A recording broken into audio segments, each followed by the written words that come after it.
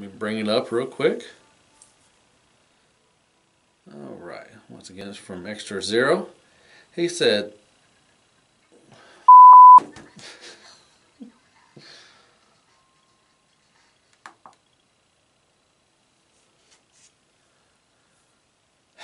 yeah, YouTube, go figure. Easy go.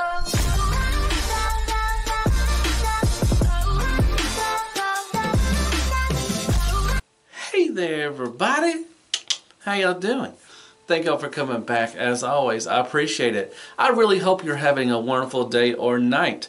Welcome back to my channel. I am Deluxe, and thank you once again for coming back. I'm just happy. I'm just happy that people watch my stuff and they like it, and you know, it just warms my soul. It really does. So today I have a question, and I got it from Extra Zero. Really good dude. He's on a podcast called Figure Action, and they are some really good dudes. Go check them out. And Extra Zero, he's a wonderful friend. I really appreciate him. He always sends me questions and all that stuff. So before we do that, on my last video for Toy with Starscream, I reached out and said, if anybody wants, you know, I always have this laptop behind me and it's always showing something, you know, fish or nature or something like that. I want to promote, you know, people's YouTube channel, you know, their collection, Transformer pics, whatever you want to send to me, you know, just making sure it's PG, you know, I won't put anything vulgar on there.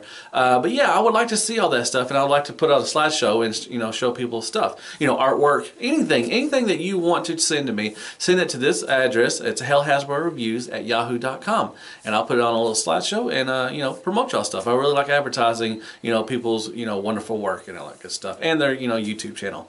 All right, so let's get to the question from Mr. Extra Zero. And he asked, some people tend to focus on figures that we are hyped but ended up being letdowns. Instead, I want to ask about hidden gems. Has there ever been a figure that you can remember that you were not really excited for but ended up being one of your favorites? For me, it was probably Transmetal Tarantulas. Jesus. I remember him being a peg warmer as a kid, and he didn't really look appealing in his alt mode crammed into a blister card.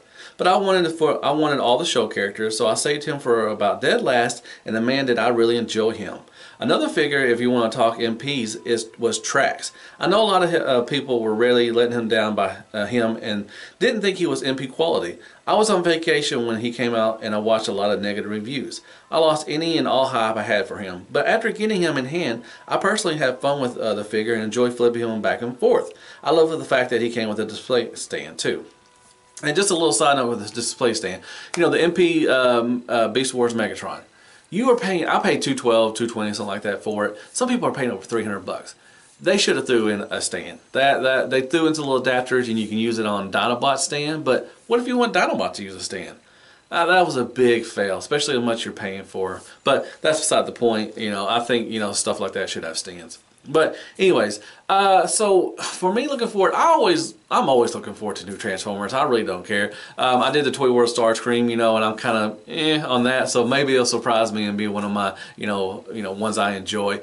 Some of the studio series, you know, like most of them really, you know, I wasn't really, you know, on high hopes because they were Bayverse, and I had tons of Bayverse already anyways, but they have really surprised me, and they are, like I said, if I could, I'll sell all my movie stuff and just keep the studio stuff, you know. Dropkick, you know, the little helicopter, I didn't really, you know, have high hopes on, because most helicopter Transformers are really kind of, you know, bleh, and they just got a lot of stuff hanging off of them because, you know, they don't have anywhere to go because they're really skinny minis. But I was impressed. I really like him. He's not one of my favorites, but, you know, he's pretty, you know, he's a really good one for that line. You know, and most of the studio series stuff I'm really, you know, happy with, and I didn't really expect a lot from them, but, you know, that's cool. So that's most recently I can think of, you know, but like I said, I'm always looking forward for Transformers, new stuff and all that good, great, good Transformers. So yeah, I want to hear from you. What have you, you know, just not really been looking forward to something, and then when you got it in hand, it was like, oh, you know, it was a wonderful figure. You know, I would like to hear your responses and everything. That's why I do this. I want to hear interaction from y'all. So yeah, go down there and hit me with some likes, shares, prayers, and Care Bears. Go down there and sub for me. It all helps my channel out. I really appreciate it. And send me your pictures to hellhasbroReviews@yahoo.com, and I'll put it on a slideshow. And I guess I'll see you on the next Let's Talk About Transformers. And as always, Hell Hasbro, and good night, folks.